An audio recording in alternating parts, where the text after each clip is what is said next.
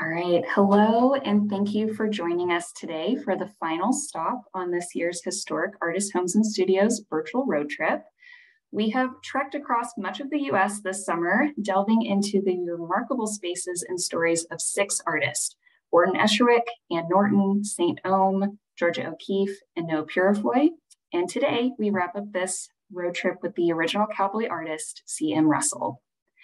This presentation series is a collaboration between the James Castle House in Boise, Idaho, and the Historic Artist Homes and Studios program, also referred to as HAHS. For those of you just learning about HAHS, this is a program of the National Trust for Historic Preservation and is a coalition of 55 sites across 25 states. All these sites were previously the homes and working studios of many American artists. HAHS aims to preserve the nation's legacy of creativity in the visual arts by connecting visitors with these amazing spaces. My name is Mackenzie Dunstan, and I'm the Education and Outreach Coordinator at the James Castle House in Boise, Idaho, located on the ancestral and unceded territory of the Shoshone, Bannock, and Northern Paiute people. With me today is Valerie Belent, the Director of HAHS, and from the C.M. Russell Museum, Olivia Cotterman, Assistant Curator, and Christina Horton, Communications Officer. American Sign Language interpretation is being provided by Lavona Andrew. Along with ASL interpretation, English language captions are available by clicking on the live transcript button at the bottom of your screen and then selecting Show Subtitle.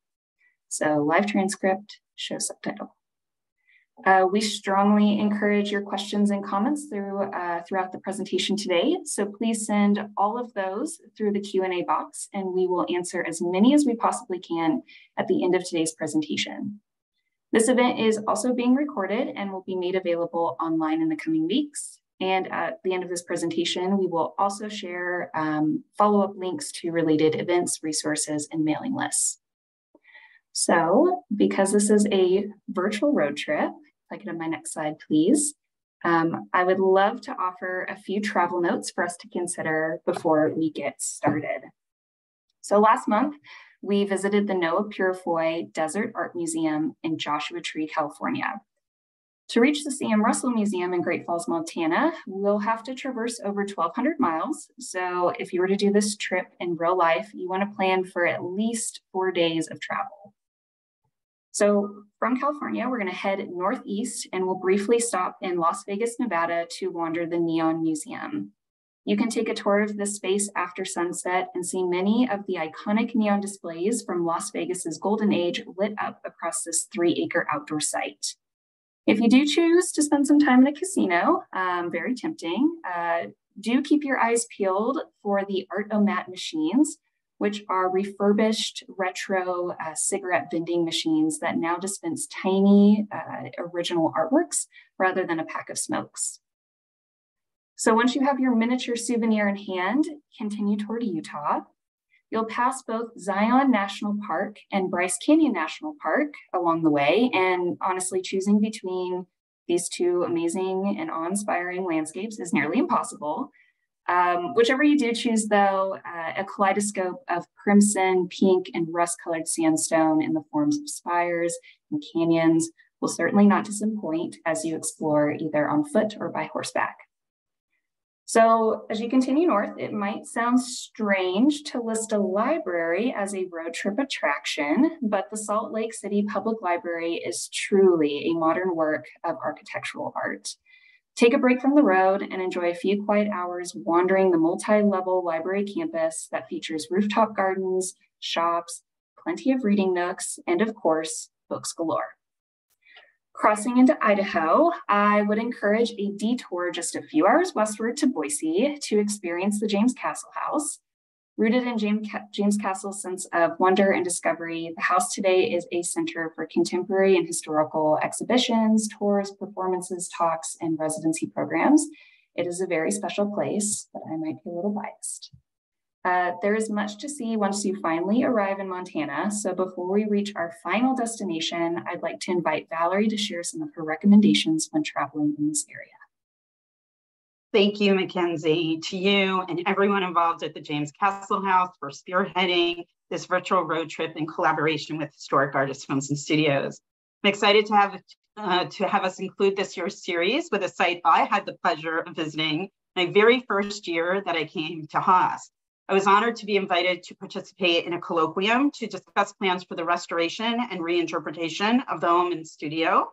And over the course of 3 days, myself and my other invited colleagues were graciously hosted and treated and frankly wined and dined to a live art auction gala, barbecue luncheon on museum grounds, and the preview screening of a new documentary on Russell, all while taking in the home and studio, which make up one of the oldest known preserved artist homes in the nation, almost 100 years ago.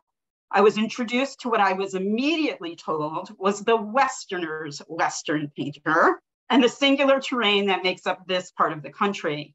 While you can travel by car, as we promote here on the road trip, I chose to make my trip via air and via Denver, where one can also stop at the preserved studio of artist and teacher Vance Kirkland, albeit a very different site and artist than Russell, to be sure. And while major collections of Russell's works can be seen in Helena and at the Buffalo Bill Center in Wyoming, the Denver Museum of Art also provides an opportunity to see works such as In the Enemy's Country and Buffalo Hunt. But mostly, I recommend this route as it allows for a 2+ hour nonstop flight directly into Great Falls in one of the smallest commercial jets I have ever been in, affording sublime mountain views and an arresting aerial approach into the city that I guarantee you are never going to forget. I certainly have not. It gives you an immediate sense of why Russell would set up in this burgeoning suburb to foster his career and family life, while also building a log cabin studio out of recycled telephone poles among his neighbors. Today, your experience is enriched further by the impressive purpose-built museum on campus, where you can not only learn about Russell, but about the art, culture, history, and indigenous peoples of this region. And the opportunity to visit this site as part of my brand new job produced the same sensory thrill that I am privileged to experience time and again in this work, and which awaits all of you. Of course, the namesake of this city is centered in a series of waterfalls encountered by Lewis and Clark in 1805 on their famous expedition to explore the Louisiana Purchase. Today, the extant canyon walls show the arduous task they had of portaging around the falls. Arriving, Captain Lewis proclaimed this the grandest sight I ever beheld. While today, the Ryan Dam is one of 5 dams that control the river flow, the enormity of the falls is still impressive at 148 feet. The best viewing is from the highest peak at Ryan Island Park, which is accessed from a suspension bridge across the Missouri River. Once there, picnic on park grounds or reserve the historic clubhouse free of charge for a more substantial gathering or personal soiree. It's equipped with a full kitchen and reception hall. Travel upstream a bit where Crooked Falls flows over an irregular shelf, and then further still to Rainbow Falls, styled the beautiful Cascade by Lewis. Nearest to city limits is Black Eagle Falls. But the falls themselves are just the exquisite centerpiece in a series of engaging outdoor experiences to have here. Go walking, running, or biking along the river's edge trail, which follows the riverbank for miles, connecting many of Great Falls' signature natural attractions, including glimpses of the falls throughout. A great place to start is Gibson Park, which features extensive flower gardens, punctuated by serene fountains and reflecting pools. Make sure to visit Giant Springs State Park. It's home to the largest freshwater spring in the country. Its unique geological features make it a favorite for photographers, and it is the perfect place for picnicking, hiking, biking, and fishing. And of course, whether you are a fan of Lewis and Clark or not, you cannot miss the Lewis and Clark Interpretive Center, also found along the trail and just 9 minutes from the Russell Museum.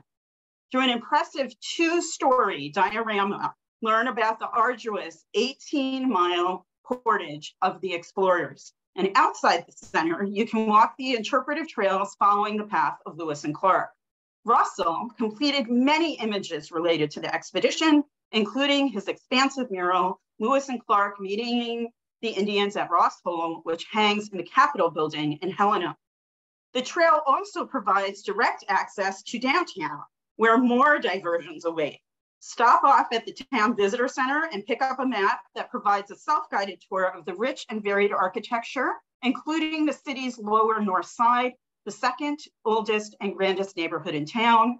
Marvel at the 8-arched concrete 10th Street Bridge spanning the river at more than 1,000 feet and built in Russell's own lifetime. Now looking for some respite and libation, Great Falls boasts a strong brewery scene, or stop as we did when our host from the Russell took us to the world famous Sip and Dip featured in GQ magazine. A mainstay since the 1960s, this tiki bar is a once in a lifetime experience, to be sure, as I can personally attest. We sang along to Sweet Caroline as longtime fixture Pat played the organ, sipped colorful and formidable cocktails, all while watching mermaids swim in the pool behind the back glass wall of the bar. Many of these young ladies, and sometimes young men, swim for their local swim team. If you need a souvenir, purchase the rubber ducky, as HAHS Advisory Chair Wanda Korn did. Still can't get enough of this place. The bar and restaurant are part of the O'Hare Motor Inn, so you can stay over and actually get a complimentary duck in your own room. After a night of revelry, set out throughout the city and find the more than 20 beautifully painted fiberglass bison that grace indoor and outdoor locales, such as the airport, the local university, and of course, the Russell Museum. If you want to learn about the indigenous what they were like before Lewis and Clark arrived, visit the First Peoples Buffalo Jump State Park. Located about 20 minutes west of the city, west of the city, this park is an archaeological site believed to be one of the largest ancient buffalo jump sites in America. Indigenous people would use the cliff formation as part of their hunting tactic to herd, hunt, and kill plains bison in mass quantities. The park also has an extensive education center with exhibits, or you can partake in a traditional storytelling circle, and outside an amphitheater and fields for playing traditional games away. One of the amazing features of Russell Works are his representation of singular landscape features that define this part of the country, like his own rendition of a buffalo jump seen at the top left on the screen. Numerous works also highlight buttes, flat-topped, steep-sided towers of rock created through the erosion of elevated plains by water, wind, and ice. Montana boasts 11 square buttes. 2 of the most prominent are actually fairly close to Great Falls and are featured in Russell Works. Both are worth a drive to see. Just a half-hour southwest is the one in Cascade County, featured in Charlie M. Russell and his friends in the collection of the Montana Historical Society. And about an hour and 15 minutes east of Great Falls is the Square Butte, which can be seen in the Tenderfoot in the collection of the Sid Richard Museum in Fort Worth, Texas. These massive geological features set against the big sky of this region are a marvel for those of us traveling from other parts of the country. Russell, of course, is synonymous with the sweeping Montana landscape, and experiencing all these linkages firsthand is one of the pure joys of visiting here. Great Falls played a pivotal role, but the other key locale throughout his life and career was his cabin in the western part of Glacier National Park, a retreat where he and his wife hosted friends, family, and fellow artists. Perhaps the artist's most favorite place in the world. To get a true sense of Charlie, his life, and his work, you should make a pilgrimage to this park. But please bank in enough time in your travel plans for this visit, as it is a 4-hour journey in both directions. Known as the crown of the continent, there are more than 1 million acres here, offering more than 700 miles for hiking, a showcase of melting glaciers, alpine meadows, carved valleys, and spectacular lakes. Travel the Going to the Sun Road, designated as a historic civil engineering landmark. This approximately 50-mile road bisects the park, crossing the Continental Divide, and is one of the best ways to experience panoramic vistas communing with what was so inspiring to Russell. All these aspects and focal points for Russell's life and work come together at the site. I'm thrilled we will conclude this series with another artist who displayed talents in so many areas: painter, illustrator, sculptor, author, and activist for Native rights. Even his signature is a work of art, as you see on screen. A complex person who set up in town, but whose heart forever remained in the wilderness, a passion he was able to capture for all of us in his art, a self-made man aided by his equally talented wife, who served as his business manager, initially selling works out of their dining room in a home she helped design. I love that this site has given agency and amplified her story through their reinterpretation. There are so many layers here, and our hosts, Christina and Olivia, will help introduce them to us all. I thank them, and of course you, Mackenzie, for providing a wonderful cap off to a season of entrancing virtual journeys. Thank you so much, Valerie. I always love to hear your travel notes. It makes me want to get in the car and go right now. But we're here to learn about C.M. Russell, so I will now pass this off to Christina and Olivia to share more about this wonderful artist. Thank you so much. And I was going to make a joke about, well, that was great. Thanks for joining us. Valerie did it all. And no, I'm just kidding. Well, before we get started, we would, of course, like to acknowledge that the C.M. Russell Museum and Great Falls are situated on land traditionally inhabited by the Blackfeet, Crow, Assiniboine, and Métis people, as well as multiple other tribes who occupied the plains throughout history. So the C.M. Russell Museum, we're so glad that you all joined us. My name is Christina Horton. I am the communications officer here at the museum, and this is... My name is Olivia Cotterman, and I am the assistant curator. And we will be sort of tag teaming the presentation today. So we wanted to kind of orient you with our space a little bit. So on your screen, you're seeing two aerial views of the museum. The first, this is looking south, with east, of course, being to the left. We have a beautiful new lawn that we just installed recently, and that allowed us to expand our sculpture garden that we have out front. So when people first arrive at the museum, we are located in a neighborhood, excuse me, because we are on the same property that Charlie and Nancy once lived. So they arrive in the neighborhood, they're greeted by this beautiful lawn, our wonderful sculpture garden. And then once they go into the main building here, they are able to pass through it and out the back or the south end and visit C.M. Russell's original studio, which I'm highlighting with my mouse here, and his home, which is to the left. The home was moved in the 1970s about 70 feet to the east. So it originally was kind of under where these trees are that you see here.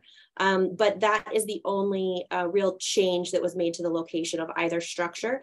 They were both located on 4th Avenue North, which is the street you'll see here. And Olivia will tell you a little bit more about that in a moment.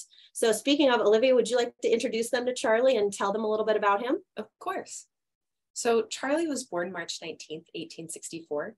He had 4 brothers and 1 sister. Now his grandparents, the Bent family, so Lucy Bent and Charles Bent, actually were frontiersmen, and they helped establish Bent Fort, which is in present-day Colorado. The Russell family had the Oak Hill Estate, which would eventually turn into the Parker Russell Mining and Manufacturing Company.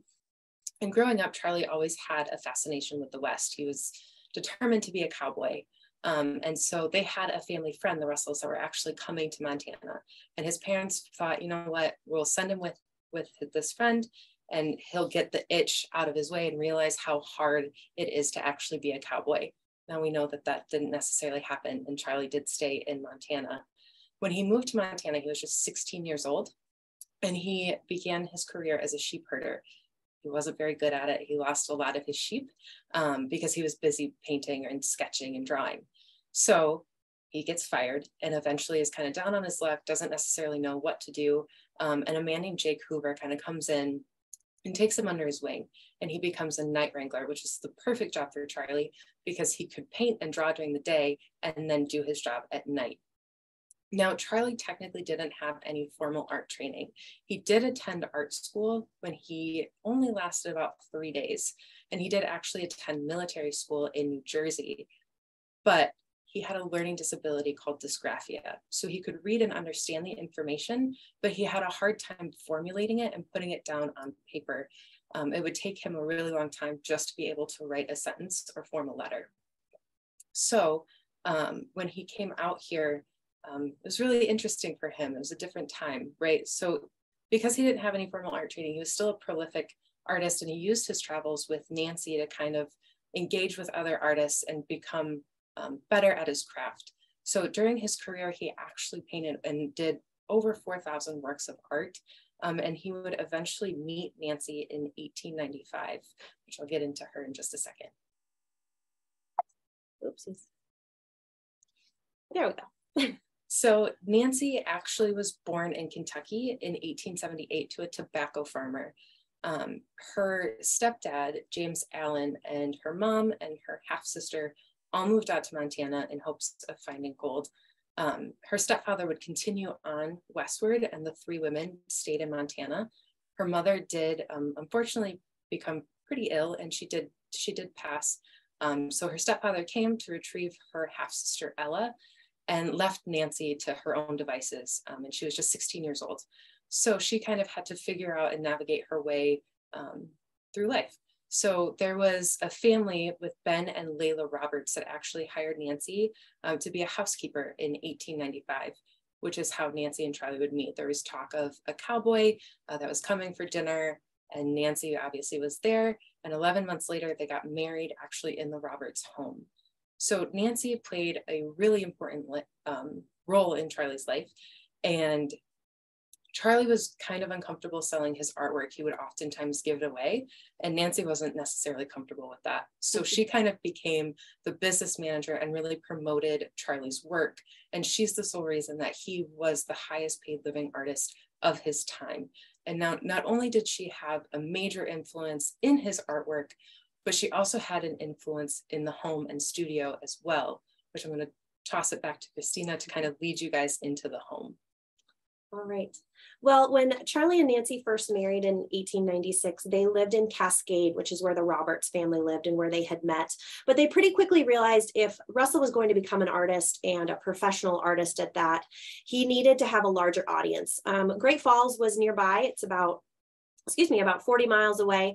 So they moved to Great Falls, bought some land on 4th Avenue North, and then a few years later in 1900, were able to complete the home. So you're looking at the house as it stands today, although it looks very similar to what it did back then. You'll notice we have a little floor plan here. So the front door of the home is located right at the top here. And it's kind of unique in that when you first walk in the front door here, you're in a little entryway, and that has 2 doors from it. So you can walk in and proceed straight into the foyer, or you could turn and go into the parlor right away. The reason they did that is when they first built the house, Charlie created his artist studio in this front parlor. It had beautiful southern light, big windows, and there was space for him to keep his artifacts. He had an incredible collection of Native American artifacts, pieces from his cowboying days, really things he would look to for inspiration when creating his pieces of artwork. So people, when they wanted to come visit Charlie, and he was a very popular guy, they could just come in the house and go right into the parlor and not really disturb their home or, Nancy's place of work. Her desk was located right here, right inside the front door. Of course, they had a large, beautiful dining room. They did a lot of hosting. They enjoyed having guests. And then if you pass through a small doorway here, you're kind of in the back space of the house. So this is a kitchen. There's a small pantry and maid's quarters, and then of course a full bathroom on this main level. You may notice a change in the flooring. When the home was first built, they used fir for the floors. At some point, oak floors were added to the foyer, the parlor, and the dining room. In all of our restoration and conservation work, we don't know exactly when those floors were added. It may have been during the Russells' tenure in the home, and it may have been later. So we decided to keep those oak floors partly because they are very, very hard. They're much harder wood than fir. And with the amount of traffic those spaces see from the museum guests, it just seemed like the best choice to make. So I'll advance the slide and take us into the house a little bit. So when you first walk in the door, we've now set up Nancy's desk. You can see a historic photo of Nancy sitting at her desk. We did our best to recreate it as best as we could. And what's really fun about this area of the home is there is a button that guests can push, and it plays a video here on the blotter of the desk. And it's actually a conversation that happens between Nancy Russell and a buyer named Malcolm McKay. It's all based on letters that were exchanged between the two of them about a painting that the McKay family would be purchasing. So it's a really fun way for guests to interact a little bit, if you will, with Nancy and hear how she talked to people about Russell's artwork, how she negotiated with them, how she handled if maybe someone wasn't pleased with a painting, that sort of thing. In the parlor, or that front room, we set up a little artist area, although after the studio was built, Charlie didn't do any painting in the house itself, but we will talk about the studio here in a few minutes. But we thought that was still an important part of the story to tell, since he did paint in this space for 3 to 4 years when they first moved in here. And then we also have a nice view of looking from Nancy's desk into the room, or into the other room. So you'll see to the left there is the parlor, and straight ahead is the dining room. I do want to take a quick moment to talk about the wallpaper. You'll notice it's very bright and bold. I'll talk more about that in a few minutes, but this was a very conscious decision Nancy made to create these sort of lush, kind of luxurious spaces in the public area of the home. So the places that people would be seeing, whereas in the kitchen and in the upstairs, where we'll go in a moment, it's much more kind of utilitarian, not as fancy, if you will. So if you walk up the stairs there next to Nancy's desk, you will, well, actually, as you're walking up the stairs, you will notice that they are incredibly steep. And the reason for that is when Charlie and Nancy purchased the plans for the home, they realized they didn't have quite enough money to build the home as it was in the plans. I don't know about you, I just remodeled my kitchen, and you certainly have to change your plans mid project. So they discovered they wouldn't quite have enough budget. So their builder, George Calvert, recommended that they shrink the plans by 1/8. So this house is actually a 7/8 scale of the original plans. But the only place you can really tell or feel that is, again, when you're walking up those stairs. They're rather narrow and pretty darn steep. I can't imagine walking down them as a woman in this era with the big full skirts, the little, the heeled shoes they wore. Yeah, it's thankfully they're not very long. So if you did have a stumble, you wouldn't fall too far. But anyway, so you walk up the stairs here. If you turn to the left, you have a wonderful little sitting area next to a window. If you walk straight through, this is the bedroom that Charlie mostly utilized.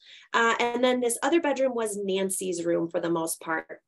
Of course, at this time, married couples typically did have separate bedrooms, and they were not any different in that way. However, living here in Great Falls, Montana, they hosted a lot of friends. As Valerie mentioned, it is not the easiest place to get to. Now, thankfully, we have airplanes, but back then it was a long, arduous journey. So people would come and stay for weeks or even months. And in those cases, they would, of course, share a bedroom. And Charlie and Nancy would share a bedroom. This bedroom would be turned into a guest room. There is a partition here that could be closed off, and this could actually become another bedroom on top of that. They also had 2 additional bedrooms on this level. This back bedroom here was utilized by boarders and family friends. So Josephine Wright, or Josie Wright, was a dear family friend. She would often come and take care of their son when Charlie and Nancy were traveling. And so this is the room that would be used for that. And then this bedroom here is, of course, sweet little Jack's bedroom. Charlie and Nancy they were married for nearly 20 years and were never blessed with children of their own. And so they decided to adopt, and they ended up with sweet 2-month-old Jack. One story I love about our restoration project of this house is we took paint samples, and we found that originally this bedroom had been painted blue. And it was actually painted blue using exterior house paint. You may remember from a previous slide, the exterior of their house is blue. So what I can only imagine happened, and what we hypothesized happened, was they found out they would be adopting a young boy. They remembered they had some blue paint left over from the outside of the house and just painted his bedroom in that color, which I think is really special and lovely. So we'll take a little closer look at the rooms upstairs. So this is Charlie's bedroom. It was south facing. Again, lots of wonderful, beautiful natural light. This is Josephine Wright's bedroom here, that back bedroom I mentioned. It is pretty small, as you can see. Little Jack's bedroom. The landing at the top of the stairs, they had a lovely sitting area. And then they had a water closet upstairs, a toilet and a sink. And that was the height of technology at the time. They were one of the first houses on the block to have plumbing on the second story, which was pretty cool. So to talk a little bit about the restoration and conservation, the house has a really interesting history. It was saved from demolition multiple times. And one of the ways it was saved is they decided to allow people to live in the house. So Charlie Russell died in 1926. By 1928, Nancy had made an agreement with the city to sell the house and studio and some property around it with the guarantee that the city would turn the studio into a memorial museum to Charlie Russell. And that opened on July 4th of 1930. But in order for the city to do that, they hired a caretaker who was given a small stipend to oversee the house, the studio, and they were allowed to live in the home rent-free. So the home was actually occupied by people up until when the museum, as we know it today, took it over in the 1960s. So quite some time of people living in it, making their own changes. As far as we know, there weren't a lot of really great controls over what changes they made. So in 2017, well, this process started quite a bit earlier, but finally in 2017, when we closed the house and studio to embark on this project, we had to do quite a few things. One of those being peel away 6 layers of wallpaper. We didn't know how many layers there would be. Ultimately, we found 6. And what our historic architect and wallpaper expert ended up doing was finding sections of the wall that they felt wouldn't have been as badly damaged by UV and natural light. And they would steam the section and then use an X-Acto knife and peel away a layer and then do it again over and over and over again. So they could conserve a large enough piece that it could be sent away for analysis. That analysis combined with historic photographs of the space told us that in the parlor area, you had this beautiful red hydrangea print. And in the foyer near Nancy's desk and up the stairs, you had this beautiful striped green wallpaper. So we had some artists recreate a stamp and then bought blank rolls of wallpaper and had them hand stamped to really ensure we had that authentic material. Because this was such a long process and there was so much that went into it, we felt it was important to tell the general public why conserving and restoring a over 100-year-old home was important, but also how difficult it was. So we did create an interpretive section in the house that talks about what the project was. So people can use these sliding panels here to go back the different layers of wallpaper we removed to get to the original. They can they can look at these blocks that show different color schemes that Nancy, would have chosen. And then we also took the opportunity to tell people about lath and plaster. I'm sure you all are familiar with this because you work with historic buildings, but a lot of people today just know about wallboard. And so the lath and plaster was really a struggle for us. Nancy, when building the home, very much decided where to spend and where to save. As I mentioned, she created 3 beautiful spaces with lush, rich looking woodwork and wallpaper and furnishings. But then in other places like the kitchen and upstairs, it was a little more plain or conservative. Her plaster was another area. So typically plaster is, 1/2 to 1 full inch thick. the plaster in the house was only 1/4 inch thick. So it was quite thin, which meant over time it degraded, and we had to do an incredible amount of plaster stabilization, which if any of you have been through that process, you know it's not simple. But that was something we needed to do. And we thought, again, it was important to tell people what that was like. And so we have a little example of what lath and plaster looks like. All right. Okay. Now that we've talked about the house, let's move over to the studio. I'm going to turn it back over to Olivia to talk about the studio. So as Christina mentioned, the first studio actually was in the home, which was pretty inconvenient. Charlie would get distracted by Nancy's friends and visitors, and the smell of his paints and the turpentine just became to be too much. And when he first actually moved to Great Falls, he had a studio in the back room of the Brunswick Bar, which was actually owned by Albert Trigg, which he became really close with Albert Trigg, and the home and the studio are actually 2 doors down from the Trigg family home. So they have had a really important role in his life. And so because the studio and the home just wasn't working anymore, they had the studio built in 1903. And because Charlie moved out here and he had hopes of being a cowboy, he really wanted the studio to be a log cabin to remind him of his cowboy days. He would go on to say that I want a log studio someday, just like I used to live in. So it was really important to make sure that that did happen. There was a little hesitancy from Charlie at first, just because, as Christina had mentioned, 4th Avenue North was a really prestigious area of town. And so to put up a log cabin in this area, he was kind of iffy about it. And if it would be a good idea to put something, I guess, not as extravagant as a regular home. So, do you want me to move it on? Okay. So, no, sorry. The original studio, if she goes back a little bit. You want me to go back? Yeah. Okay. The original studio was just that little square right here. And then they were working on an expansion in 1926, so the year that Charlie passed. A lot of people think that we added that expansion, and it's not necessarily the case. Nancy had that finished in 1928, and she really pushed for the studio to be a memorial, and that was open to the public in 1930. Now I can move on. Okay. So the studio is actually constructed out of Western red cedar telephone poles. And it was originally 24 by 30 inch logs. And the floors actually weren't originally wood, they were concrete pavers. And in 1906, those pavers were replaced with the wood floor. And one of the restoration projects was actually putting the studio on a foundation, because when they laid the wood floor, it was just right on the ground. So as you can imagine, that's going to cause some issues with the wood. So there also was a diamond paver stone that was added in front of the studio, and it is his signature landmark.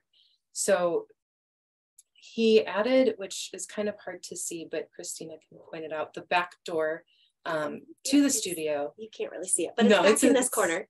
And it was just easier flow for him to jump from the studio right to the home. They were pretty close. I believe they're only 15 feet apart. So one of the projects for the restoration that happened, so when the memorial opened in 1930, all of the original artifacts were still in the studio. So in 2017, one of the projects was to take those objects, his original objects, and recreate high replicas. So that way those objects could be safer and put into the main museum and just have the humidity control and just be better monitored. Because as Christina pointed out to me, Montana winters can go to -40, and then in the summers they can be above 100. And at the end of the day, it still is a log cabin, so that temperature fluctuation can really cause some damage to the objects. The painting too that Valerie had mentioned that he was commissioned to paint, which is Lewis and Clark meeting the Indians at Ross's Hole, was actually, the canvas was too big to fit into the studio. So the studio had to be raised by 4 logs, which I think is fascinating. Christina also briefly mentioned that his studio in the home had a lot of his Native American objects. And so it just eventually too became too much to have that in the home. So he used the studio to kind of house those objects. And he also had his props in there too, because he would have people come and model, and Josephine Wright, that Christina had mentioned, was one of those models. So it just became a really important space to Charlie.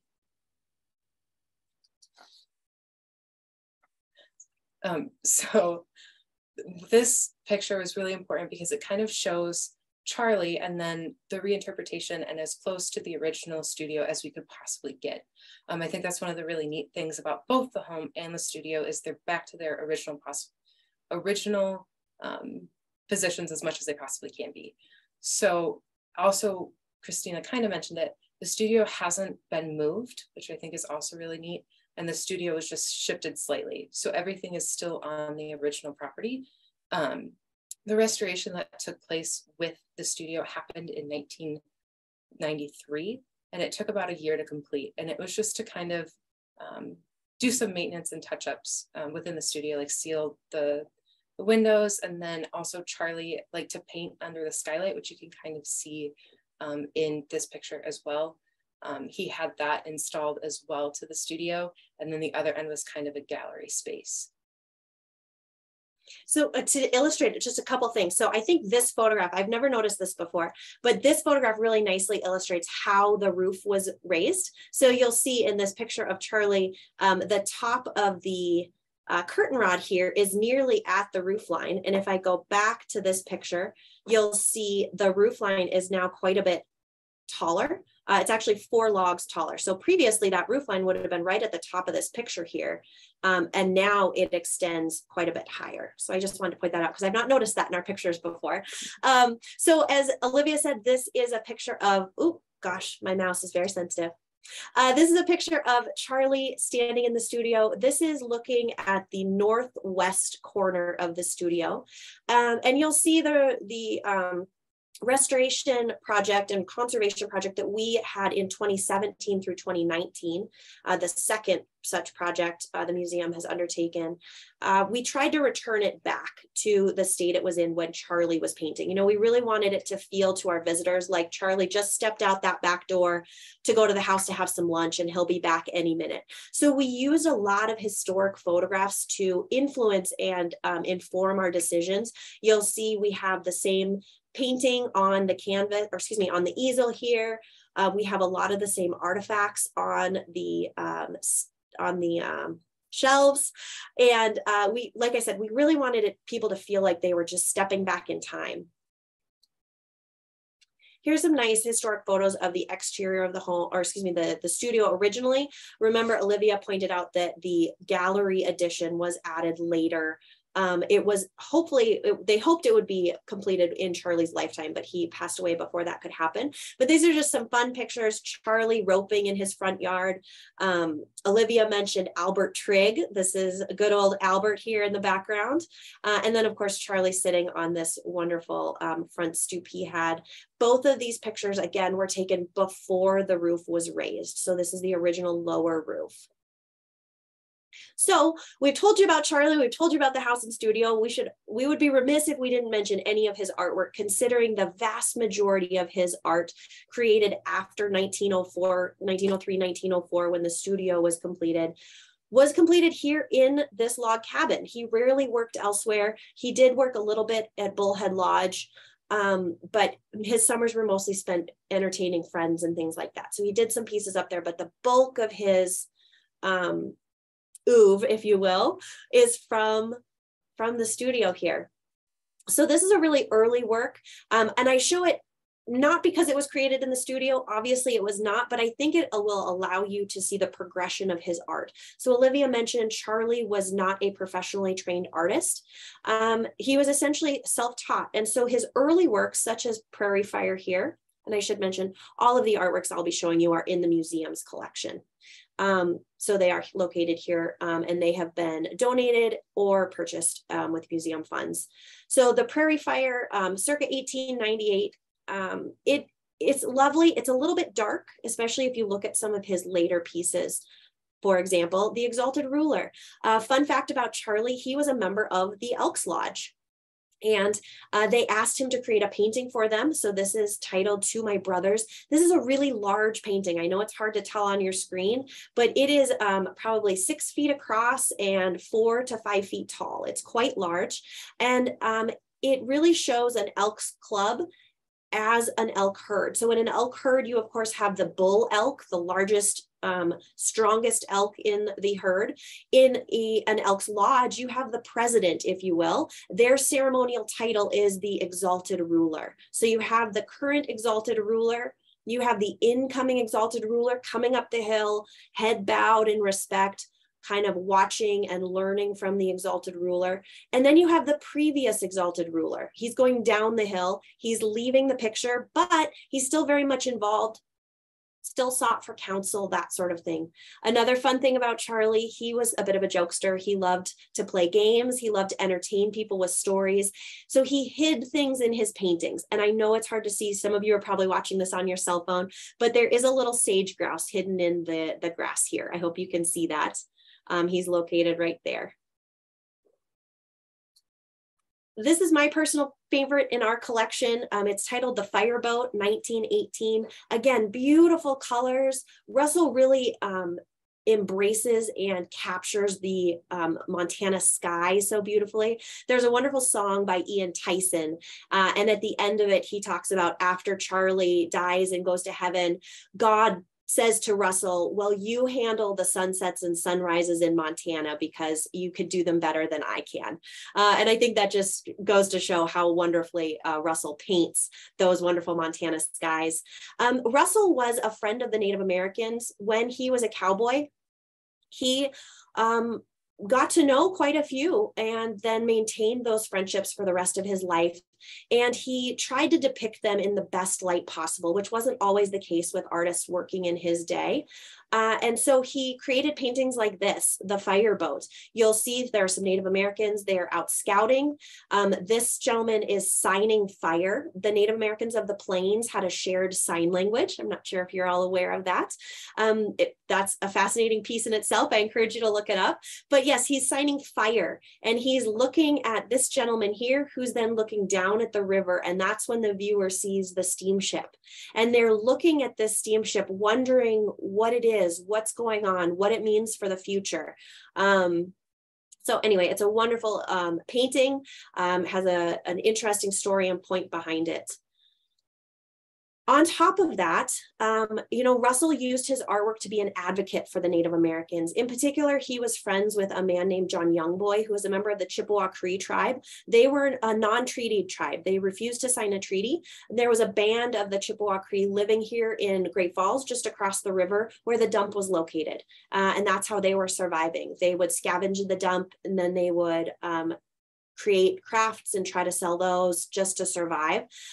Russell knew that and he was heartbroken by it. So he created quite a few illustrations. This is a fairly early one titled The Last of His Race, which I think says a lot. But you have an elderly Native American here looking rather wistfully at a bison skull. And you see, oh, well, my mouse got ahead of me, but that's okay. If you look closely in the background of the painting, you'll see that out of the smoke of the smelter is an old bison hunt scene. Again, Charlie is reminding the viewer that there was an incredible culture here before, and they have been decimated by expansion. And it was just something he wanted people to be aware of. He worked hard in his life to honor and represent the Native Americans as best he could. I shouldn't say represent, to honor them and advocate on their behalf. So he worked with a group of people and they were able to establish the Rocky Boy Reservation in, I believe, 1916.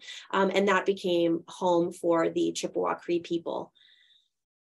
And I know I'm flying through this, but I know we're on a time frame. So the next thing I'd like to talk about is Josephine Trigg. I would be absolutely remiss if I did not mention her, mostly because if it were not for Josephine, I would not have a job. Olivia would not have a job. Josephine Trigg is the woman here, second from the left in the picture. She was Albert Trigg's daughter. She was in similar age to Nancy. They became very close friends. Margaret Trigg, Josephine's mother, took Nancy under her wing. As Olivia said, Nancy had a really rough upbringing, and Margaret really taught her how to navigate society. Nancy was tasked with not only corresponding, but also negotiating with millionaires of the time, which now would be billionaires, And so Nancy needed to know how to present herself in that world. Over her life, Josephine and her family collected quite a few gifts from the Russells, everything from beautiful oil paintings to little sculptures Charlie would create. Josephine was the children's librarian in town, and it would be not uncommon for her to bring a book over to the studio and sit and read to Charlie out loud while he was painting, kind of the audible of the day. And in return, Charlie would create little sculptures based on those stories. So in our collection at the museum, we have wonderful little sculptures of my favorite is Friar Tuck from Robin Hood. Again, little things that Charlie made Josephine based on the books they were reading. He also once stole her copy of A Connecticut Yankee in King Arthur's Court and added watercolor illustrations to the pages of the novel, which I think is just wonderful. So Josephine kept all of these things throughout her life. And when she died, she left them as well as illustrated letters that were written to her family from Charlie and Nancy, and she left them to be to have a museum created. So to this day, Olivia and I work for the Trigg C.M. Russell Foundation. It started, let's see, I'll actually go back to my original slide here. So the original museum, the Charlie Russell Museum, was just this little corner right here. That was it. This stood where the Trigg home once stood. And then you did have the Russell Memorial that was run by the city at the time. And these were the two attractions. And then over time, you can kind of actually see in the roof line of the museum where it was expanded into the 70s and then, in the 60s, the 70s, and then the 90s. The museum has expanded ever since then. So if it were not for Josephine and certainly Nancy, we may not be here today. We may not know who Charlie Russell was. So I wanted to be sure to include that because we certainly owe a debt of gratitude to them. With that, I want to make sure we have time for questions and answers. So I will put up this last slide with some more information. If you have any additional questions that you maybe don't want to ask in this setting, you're welcome to email Olivia or I. Our website has, oh, I forgot to mention the virtual tours. We have virtual tours of the house and studio, as well as quite a few of our galleries located on our website. Within the studio, there's a wonderful video of the man who created all of the reproductions. And, you know, we show the original piece and then his reproduction in that video. And it's truly difficult to tell the difference. He did an incredible job. If I've caught your interest with Charlie Russell and Nancy, here are some wonderful books. If you'd like to purchase them from the museum store, we would certainly be grateful for that. But you can find them wherever books are, well, Amazon, bookshop.org, some of those stores as well. So with that, I want to make sure we have time for questions. I'll turn it back over to Mackenzie. She can kind of facilitate that and we'll go from there. Awesome. Thank you so much, Christine and Olivia. I know there is so many incredible stories, so much artwork, and so much to discuss around the house. So I really appreciate the survey course that we just got. It was amazing. As mentioned, this is the Q&A portion of this presentation. So if you have any burning questions or curiosities, please pop those into the Q&A box. I do want to start with my own question, though, a little selfishly. So the home, studio, and museum, as you just kind of outlined, are all right next to each other. And I'm curious if you could share just a little bit more about the work that the museum does beyond exhibiting Charlie Russell's work, other artists that you bring in or other sort of programs that you offer. Sure. So I think like most museums, we have our legacy galleries, if you will, so our permanent galleries. Those are, of course, the C.M. Russell works, the Josephine Trigg Gallery to kind of pay honor to her and that collection. It's a very personal collection, so it does have its own space. In our lower level of our museum, we have an incredible exhibition called The Bison, Heart of the Plains. And I tell people it's kind of natural history museum meets art museum. And so we take people through the bison from prehistoric times through the Native American times. We have a wonderful wall graphic that shows a bison and then calls out the different parts of the bison and how the Native American people would use it. And then we have artifacts as examples of the ways that they would be used. And then we go all the way into, you know, the 19th and 20th century, the near extermination of the bison, that sort of thing. So we have those as our permanent galleries. We certainly have temporary exhibitions. We put on temporary exhibitions that are based on Charlie Russell, but we also branch out. 2 years ago, last year, we had a wonderful exhibition of Andy Warhol, which most people don't think Western art, Andy Warhol, but he has a collection of Western art prints that he created, lithographs.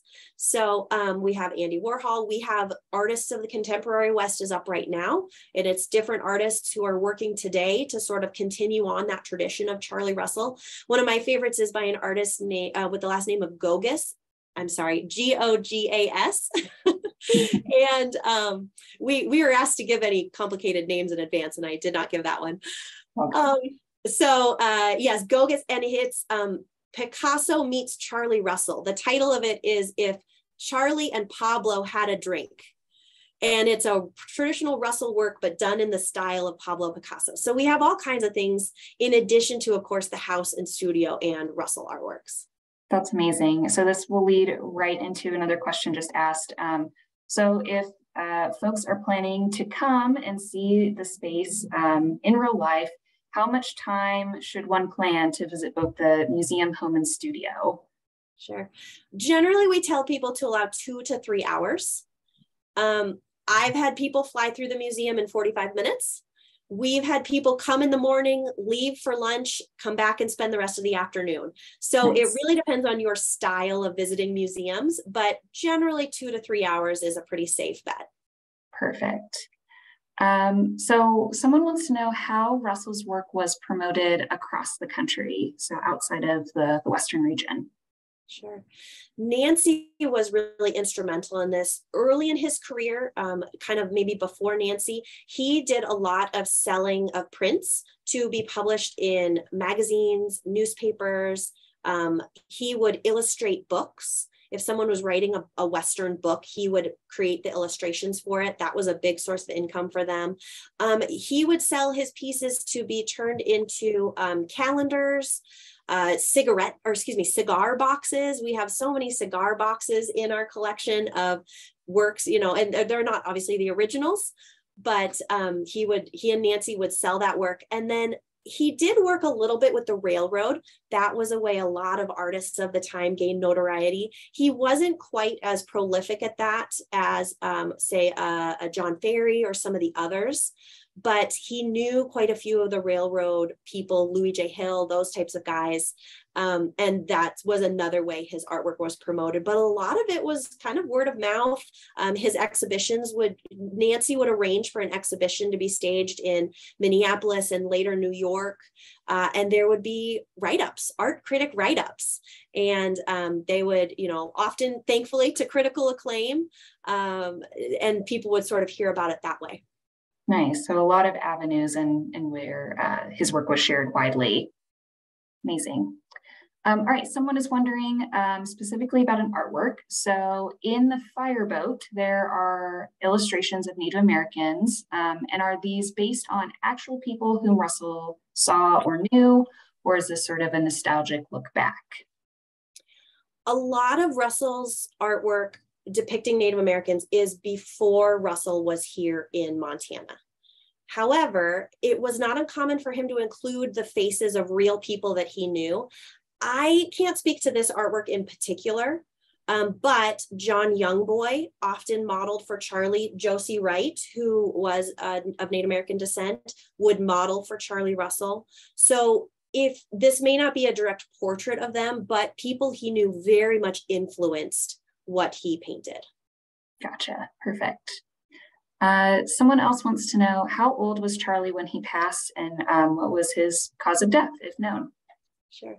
He was 62, and his cause of death generally is heart failure. That's what they say. He died of heart failure, but he was just generally in ill health. He had a goiter that he'd been battling for quite some time. He battled appendicitis at one point. Towards the end of his life, he and Nancy had begun building a home in Pasadena, California, because the doctors told him, your lungs are bad, your heart is not good. You need to go to a more temperate climate. Maybe the sea air in California will help you last a little bit longer. Unfortunately, he didn't make it much longer, but so heart failure is the official diagnosis. Yeah, I would imagine during the time that he's living, it's a hard life on, the Western Front, no matter what. So absolutely. And he was a cowboy in every sense, hard drinking, smoking. He did stop drinking later in his life. Nancy put a stop to that, but he lived life. We'll say that. So one last question, and then I think we'll wrap up. So someone is wanting to know if there is a library, archive, or study center that visitors have access to on site.